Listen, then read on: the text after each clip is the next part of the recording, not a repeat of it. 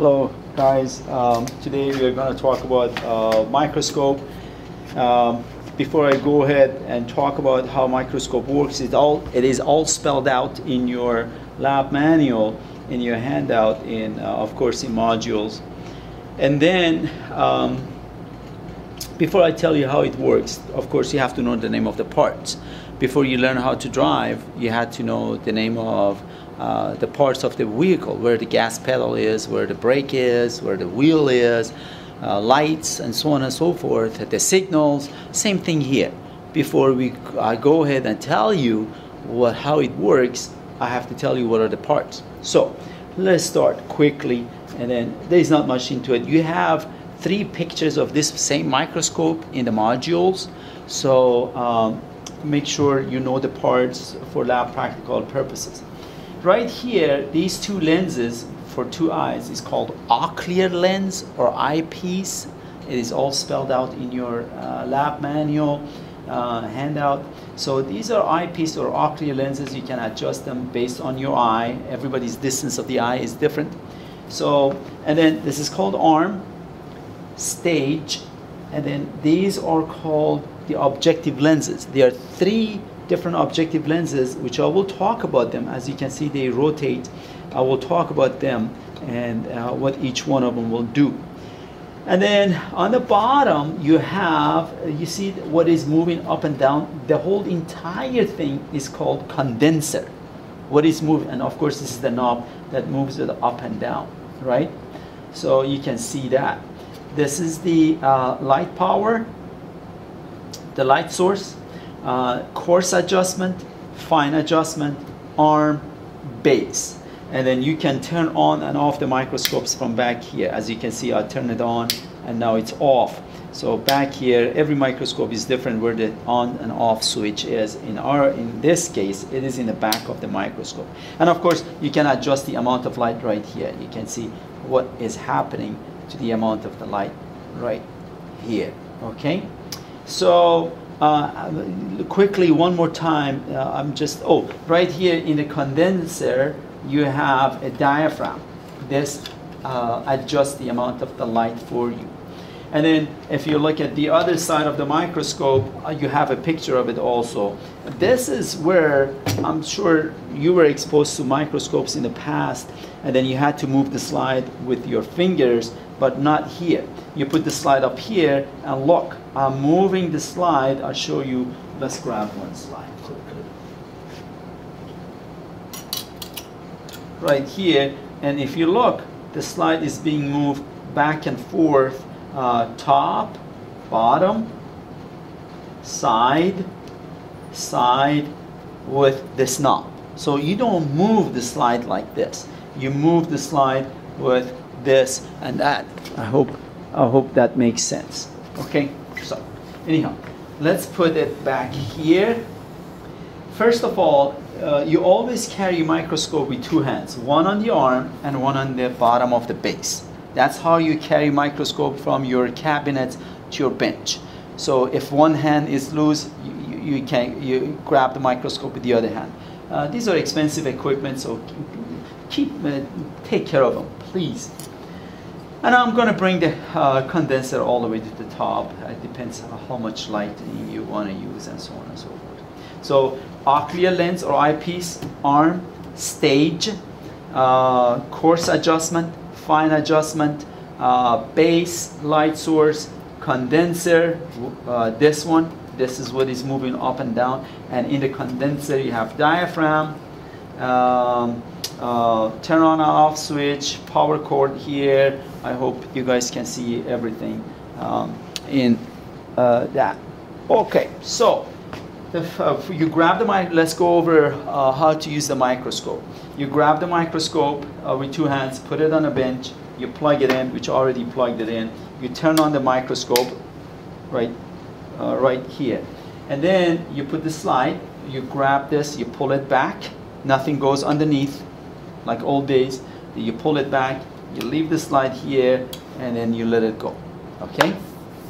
Then you look through the ocular lens and move the coarse adjustment up. You see, whenever you get the microscope, it's supposed to be down. So I'm gonna bring the condenser up and look at the cover slip right here. This is called cover slip. And then you put it in here, then you move the slide and look and move the cover slip on top of the condenser, right? I can see, now I know I have something, I should have something on the microscope. But if it was like this, definitely I will not have anything on the microscope, just plain glass. But now this is on top, oh, come on. This is on top of the condenser, the cover slip is on top of the condenser, then I know I have something in there. You look through the all clear lens and then bring the coarse adjustment up, bring it up, bring it up, bring it up, and of course you are on red lens, and we'll talk about lenses on the board here in a minute. You're on a red lens or scanning power or 4x, okay? So, and you bring it up. As soon as you see something right here, you stop, and you can use the fine adjustment. Then you want to see it bigger, you go to the next lens right here, use the coarse adjustment and fine adjustment, you see it clear and perfect, right?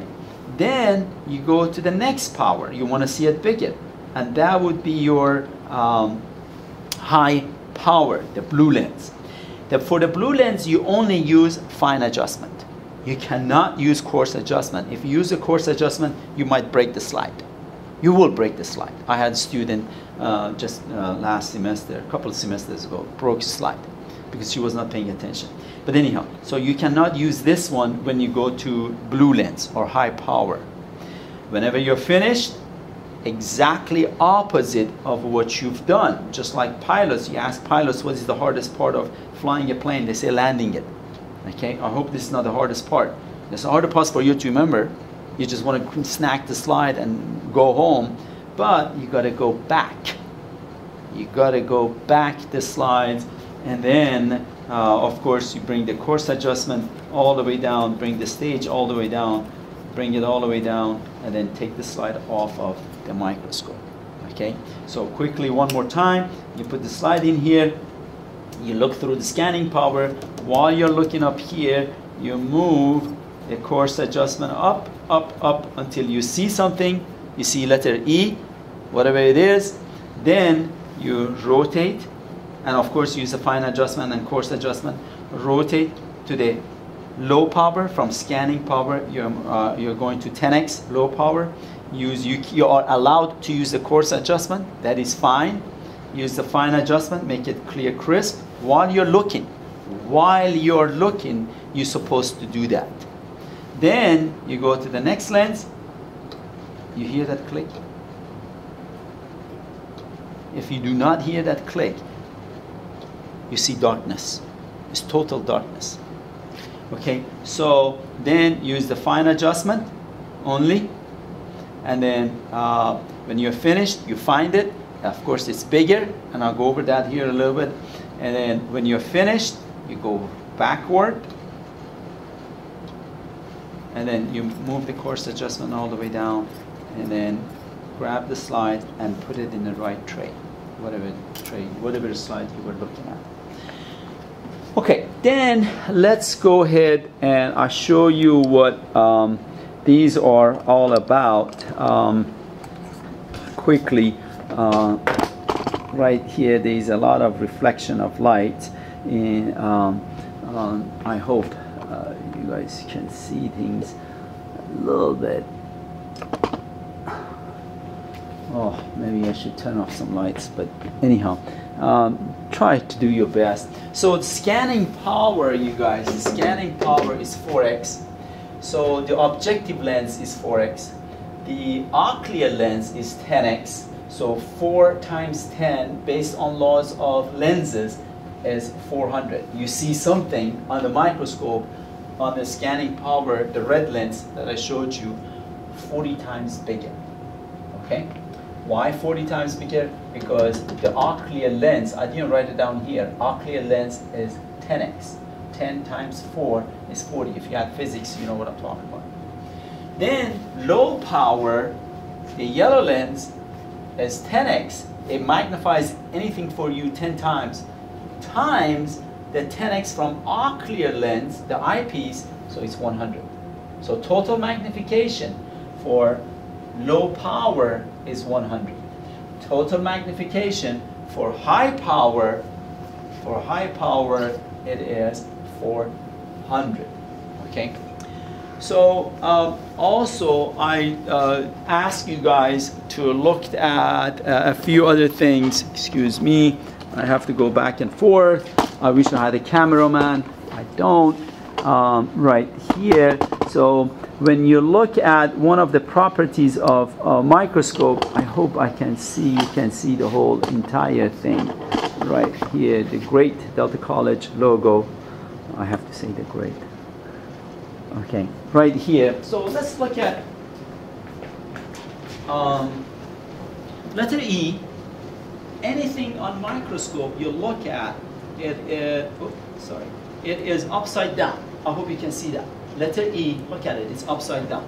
But in biology, we don't need to know. We are not reading scripture, and we are not reading anything on the microscope. So if you look at a cell, which is round like this, it doesn't matter you're looking at it upside down, right? Something like that. It doesn't matter. If the cell was rectangular, I have a plant cell here. You look at a rectangular cell, it doesn't matter. So for all purposes, in our case, it does not matter if a slide is upside down or not.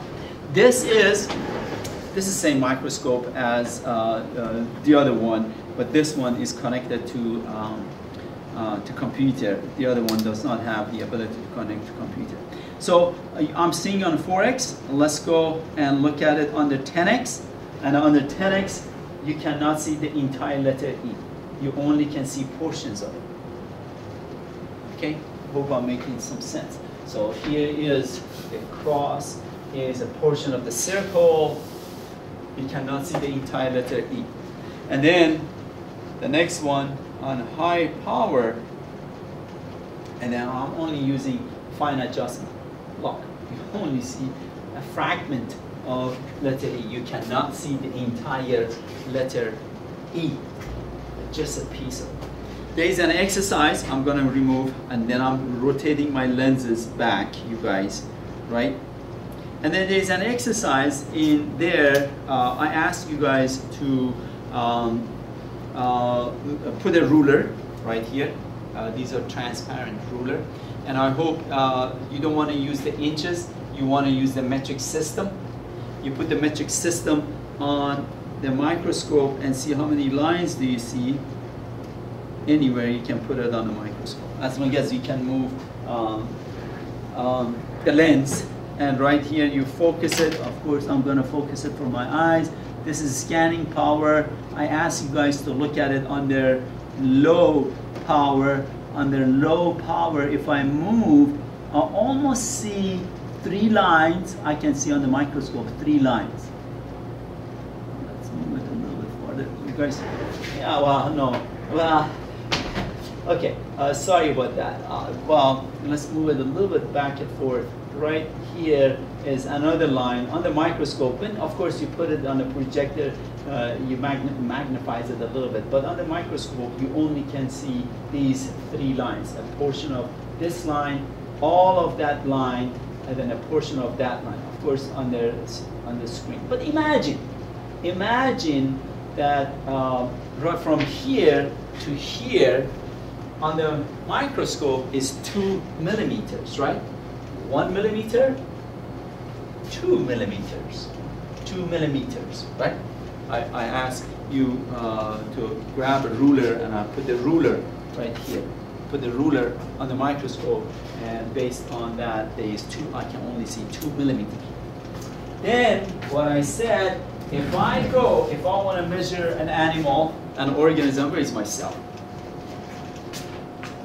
Okay, so if I have a cell on the microscope this big, so how many of these guys I can fit in here? Let's say I can fit about 6 of them. So 2 millimeters divided by 6. That would be the size of this cell. So you can measure the size of cells on the microscope. And from here, 1, 2, 3, 4, 5, 6. So I can fit 2 millimeter divided by 6. But I gave you a formula in your handout. That is the formula right here. Let's look at it. So the diameter right here, you can see that hopefully the diameter of the, and I made the calculations, diameter of the low power in microns over diameter of high power in microns equal to total magnification right there, total magnification of high power over total magnification of low power. So 200 right here, 2 millimeter is equal to 200 right here. 2 millimeter is equal to 200, so that goes up here, over X. I don't know how much is in high power from one end of lens to the other end of the field of the view you're looking at, equal to 400. I know that. 100, I know that. I already showed it to you guys from here. Then you do simple calculation. 200 times 100 divided by 400 is equal to 500. I hope you guys can see all of that, those calculations right here. You can see the calculations there. So if I go to high power on your microscope right here, I hope you can see it, the whole entire field right here. Okay, that's better. So if I go to high power, you guys, let's go to high power. Of course, I cannot see, I only see a portion of the E. So I don't know from here to here is how many micron. Based on the calculations, I know from this end to that end is 500 micron. The ruler cannot tell me how big is micron. A couple of other things that you should know is, I'm going to go back to this and I'll show you a few other things. We have two types of slides. These are permanent slides. They put glue, they put a cover slip on top and they glued it. So you're looking at it and there is a label here. So you always look at the slide this way, the way you can read the label. So you put it on a microscope like this and you can read the label and then you do whatever you have to do.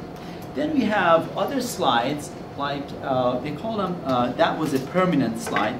This is an example of a permanent slide. This is an example of permanent slide. These are all examples of permanent slide. Then we have a wet mount slide. The wet mount slide are the slide that you prepare. Of course, I hope I can get one slide out. Okay, just like that. There's nothing in there. And then you grab a leaf like this. This is Elodea plant. You grab one leaflet and you put it on a slide. Of course, you always have to add something, either the water or you stain methylene blue, iodine, which you already talked about it. You put it on top, and then here it is, a cover slip. You put the cover slip. Where are you, cover slip? Right here. You guys can see that. Here's cover slip on top. And you put a little bit of poking on it. You put it on a microscope, make sure the bottom of it is dry. You put it on a microscope and you look at it. Okay, that's called a wet mount. When you're finished, we toss this, we toss the leaflet or your hair or your cheek cells, whatever you're looking at, you toss them. And then this one, the slide, we keep. We rinse it and put it on a paper towel. We keep these lenses, we don't toss them. This is a wet mount. A slide that is not permanent. These are permanent slides. So since you've been having so much fun, let's look at, I think this is silk. Yep, this is look like your hair. If you want to make a wet mount of your hair, this is your hair, almost same size. and you can look at it, and they're all over. Of course, you have to, they stain these for you. They have all different type of silk. They stain them red, yellow, blue, and that should be almost the same diameter of your hair. And then of course the length is different. So that would be silk, and of course I told you how to calculate it, how to calculate the diameter of your hair. This would be egg of a whitefish. You guys can see that. I have to darken the field. Yeah, you guys cannot see it, right? Yeah, we have to play with lights. So right here, if you would, I'm on scanning power. Here the egg, here is a nucleus, here is a nucleolus. Here is the egg, here is another egg, another egg, another egg. Let's magnify it. So that's the difference between, you remember that? That's a 4x. I'm going to 10x. You guys see that? A little bit bigger. Right? Now you can see perfectly. I'm using the fine adjustment. I can use the coarse adjustment. Here's the egg, nucleus, nucleolus, cytoplasm, cell membrane. That's all I can see in this slide. And this is not a fertilized egg. This is an unfertilized egg. And then you go to high power. In the high power, look how big they are. And I have to increase my light. I have to adjust for the light and use the fine adjustment only. Oh, I hope. Can you guys see it now? A little bit. Oh. No. Okay. Let's darken it. Okay, now it's better. Yeah, it's hard on these to adjust and to look at it. Yeah, it's better. So you see how big that is.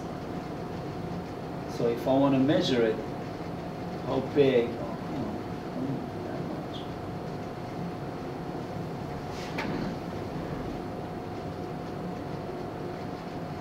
I have two of them in my center of my field. Yeah, that's hard. So from here to here is 500 micron. Let's say you can fit 3 of these. Of course, you're losing some. You remember that. 2 of them, doesn't matter. So 500 divided by 2, it is about 250 micrometer. This egg, from this end to that end, that's about 200, so 200 micrometer. Okay, so I hope I said everything about microscope that you guys need to know. You should be able to do this on your own.